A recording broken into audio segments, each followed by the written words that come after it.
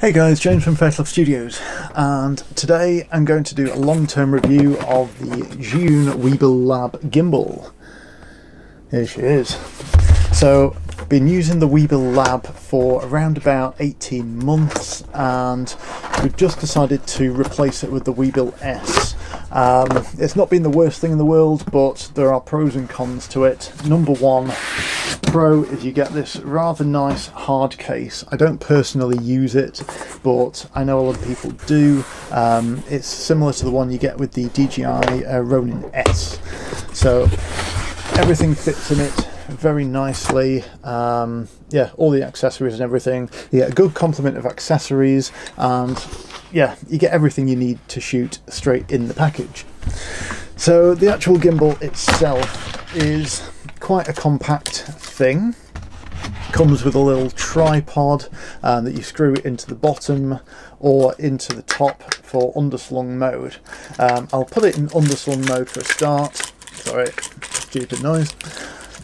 To demonstrate my first kind of gripe with this gimbal, and that is the clearance between where your knuckles go and the actual which one's that? That's the roll motor. My least favourite motor is the roll motor, because when I've got my hand there, it's scraping against my knuckles. Like, yeah, there's not enough clearance there. If you've got really small hands and really small fingers, then absolutely fine, but my knuckles scrape against that, something awful, and during a shoot that is not pleasant. It's just painful to shoot with, so I tend to kind of shoot with it in the regular mode most of the time. My second gripe with it is what's just happened there. Yes, there are transport locks on all the axes, but they come undone at nothing. They're great for like packing it away, but yeah, once you get it out, it will flap around all over the place. Gripe number three, that's just happened as well. This is going really well, isn't it? This mini tripod here, the legs work themselves loose over time. So it started out really kind of stiff and great and brilliant, and over time it's just like really flappy. So if you try to put it down, the legs close on themselves and you can't really put it down. So it's a two-handed job to actually put it down, because you need to open the legs up a bit with one hand and then put it down with your gimbal hand. And if you've got something else in your other hand, like a light, you can't do it. You can't put it down. So yeah, that's annoying. It actually works quite well when you pick it up, because it's instantly like almost into the handle configuration for using like the using it in two-handed mode, which I do nearly all the time. But yeah, to have to do that and keep it held down while you place it on the surface, dead annoying. I don't like that at all. Right, it's probably not going to give me any more opportunity to actually demonstrate them before I say them now, but yeah, my biggest concern with this gimbal is that the calibration goes off a lot. Like, I don't know if it's just mine, I don't know if it's a faulty motor or something, but I'm constantly having to recalibrate it because it goes 1 degree off on the roll axis. Really annoying. I calibrate it nearly every week, and every week it drifts off by 1 degree, and I have to adjust for it in post, and it's really annoying, and it ruins some shots. If I've framed something absolutely perfectly in camera and I think it's perfect, and then I've got to rotate it, and then I've got to scale it, and it crops in slightly, and I crop off something like important in a wide shot, it's a bit annoying because it ruins the framing that I've planned. But yeah, that's one thing I was keen to kind of upgrade for. Now, we came from the Crane 2 to this. The Crane 2 I found was too big and bulky, and I couldn't pack it down enough to take on super lightweight shoots and travel internationally.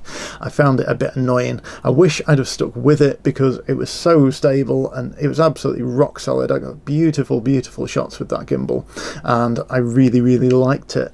So this was meant to have the same payload capacity, which it does, but it doesn't have the stability and the smoothness. So I'm hoping with the Weebill S I'm going to get better stability and smoothness again, because this does have micro jitters, it does have jerkiness, and it has all the little niggles that just contribute to it being a headache to shoot with.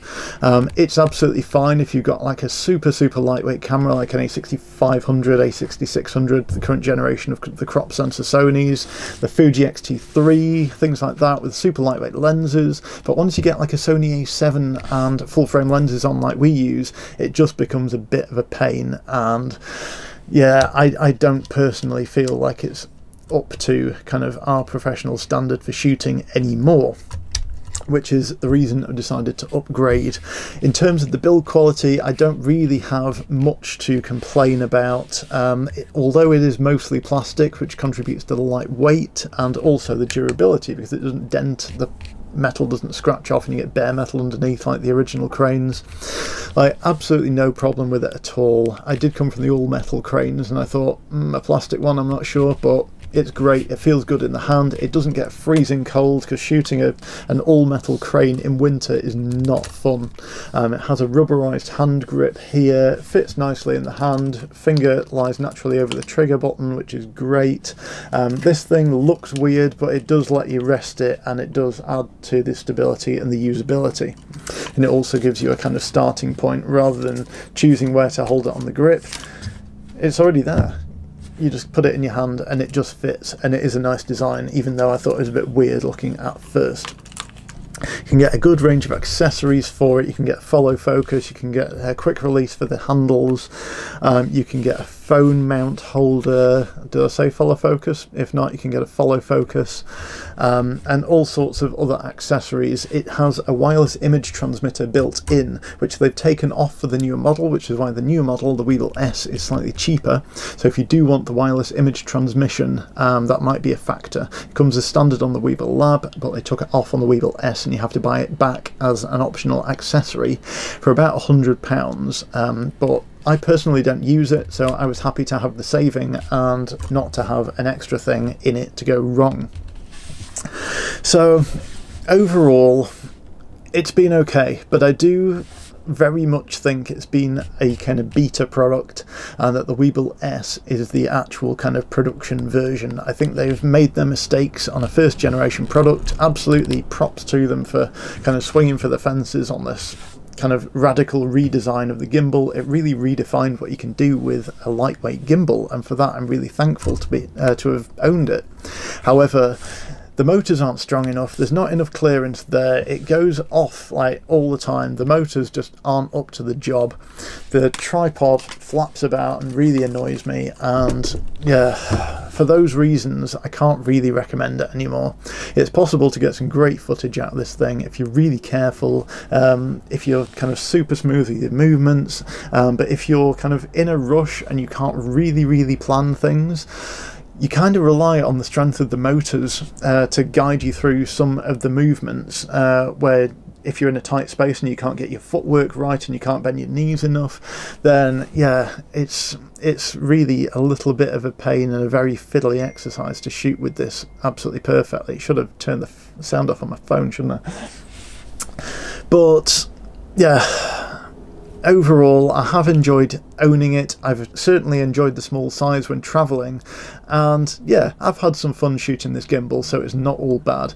I've got the Weebill S. I'm really looking forward to going out and shooting with that, and yeah, I've got a shoot coming up in about 10 days time, where I'm going to be trying out the Weebill S for the first time properly and see what it can do, see about the stability versus the Weebill Lab, and I'm sure I'll have some thoughts about that when I've been shooting it. If you've got the budget for it, I'd recommend getting something a little bit better. Save your money, don't go with something which is a compromise, especially if you're a full frame shooter and you want something that's going to last you a couple of years at least, until the Weebill S2 or something with some awesome fancy features comes out.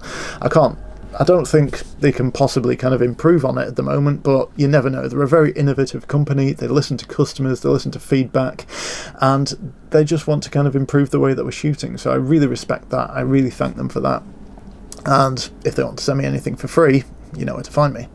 So that's been my long-term review of the Weebill Lab. Overall, enjoyed shooting with it, but Probably B+ needs improvement, which I'm sure they have done in the Weebill S, and that is to be seen. So if you like this video, really appreciate it if you like it. If you subscribe to the channel, you'll be able to see when I've got some new unboxings, some long-term reviews, some comparisons, and some how-tos coming up as well.